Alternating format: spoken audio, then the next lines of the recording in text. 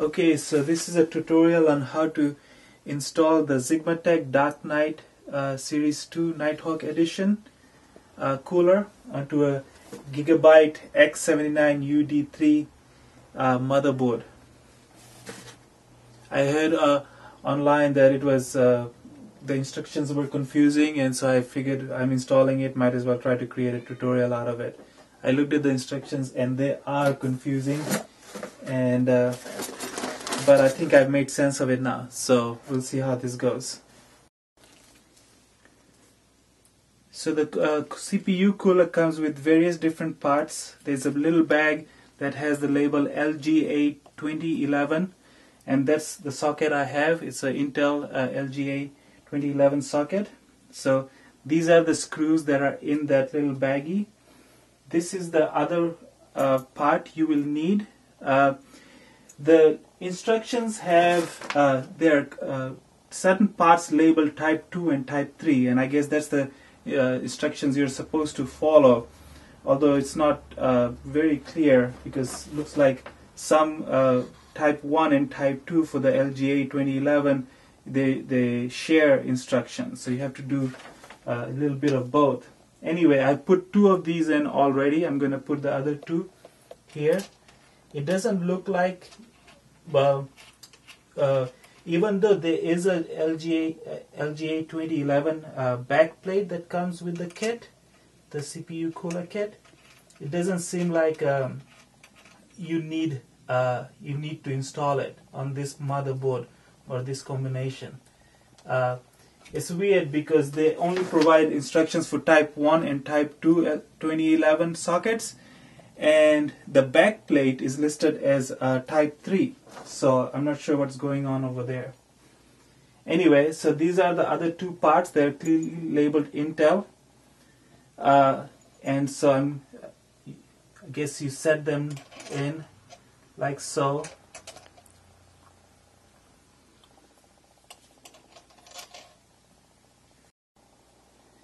In the big bag of a whole bunch of different types of screws, there are these ones here that once these guys go on top of the standoff screws, then you put these in and then you screw them using these screws here. They have a little protrusion here.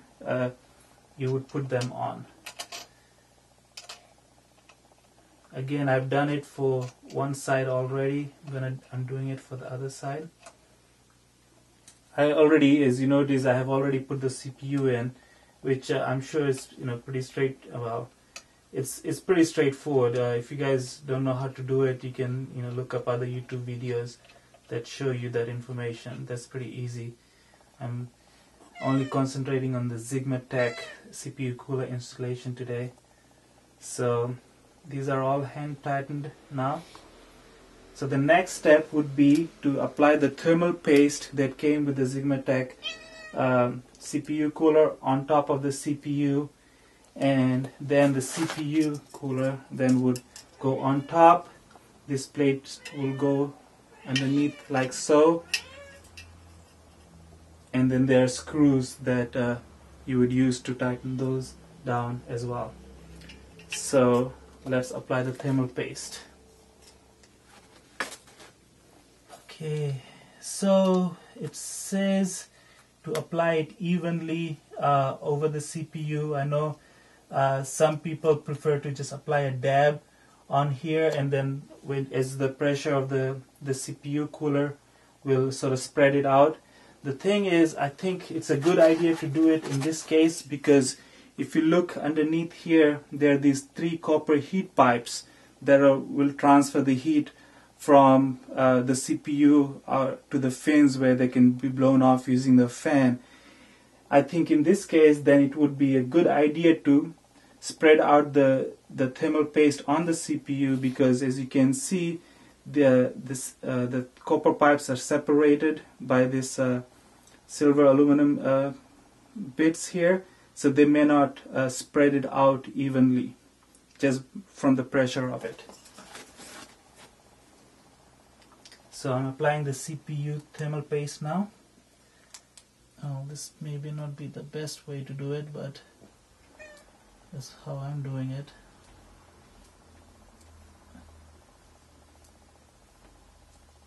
Make sure the top of your CPU is clean.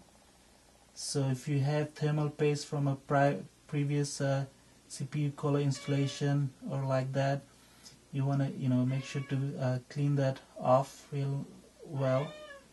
And again, there are other YouTube videos that show you how to clean that off. So I will not be demonstrating that here. Besides, my CPU was fairly clean to begin with. I did use a lint-free cloth to wipe it down, just in case there was some dust particles on it or something.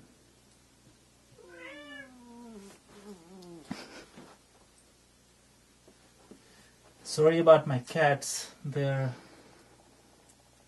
constant presence here. If I try to lock them out, the noise probably would be worse.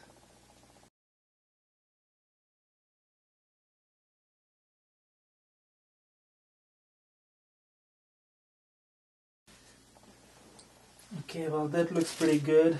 Maybe I applied a little too much, but hopefully that's not gonna be a problem.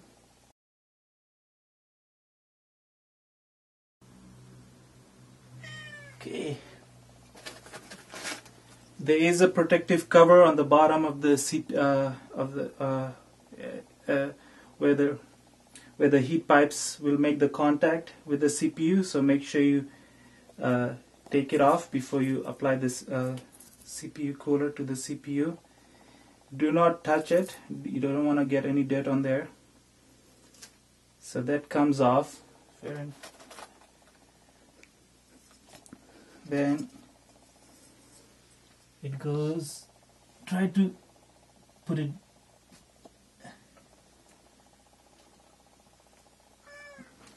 as close on the middle as you can.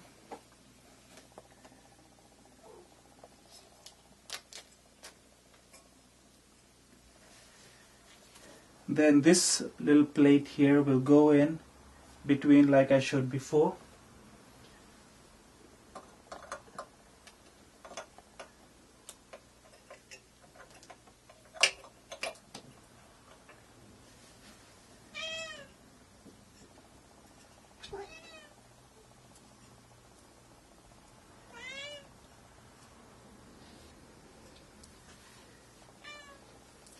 And there are these two hexagonal screws that will then hold this thing down.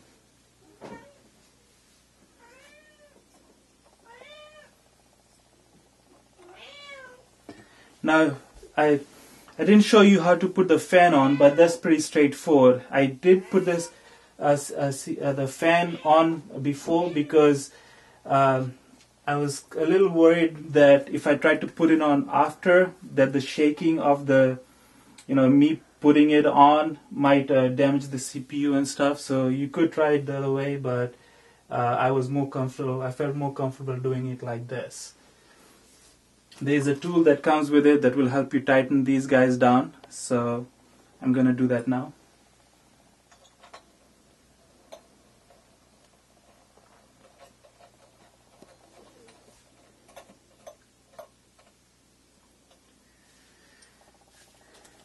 Don't tighten don't tighten one end before you've had a chance to put on the other end.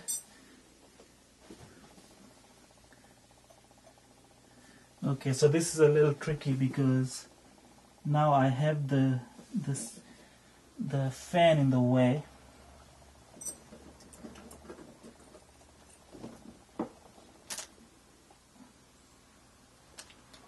So maybe that's the reason why you wouldn't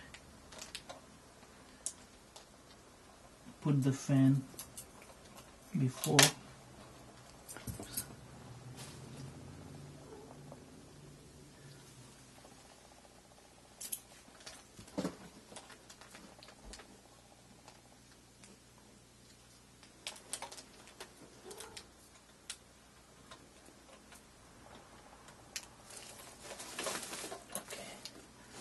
that wasn't that difficult, but still a little minor annoyance. Okay, so let's see, make sure once again that the cooler is somewhat centered over the CPU.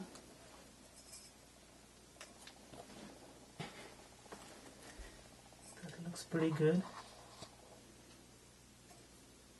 And then use the little wrench that comes in the kit to tighten this down. Do a little bit on each side at a time. Don't tighten down one end completely. This way you make sure that you're not applying too much pressure on one side.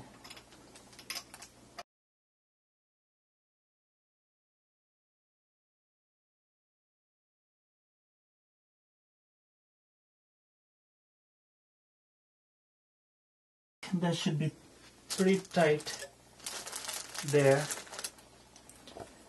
And so I don't know if you can tell, but it looks like the CPU cooler has been installed on there successfully. So thank you for watching, and all the best with your own installations.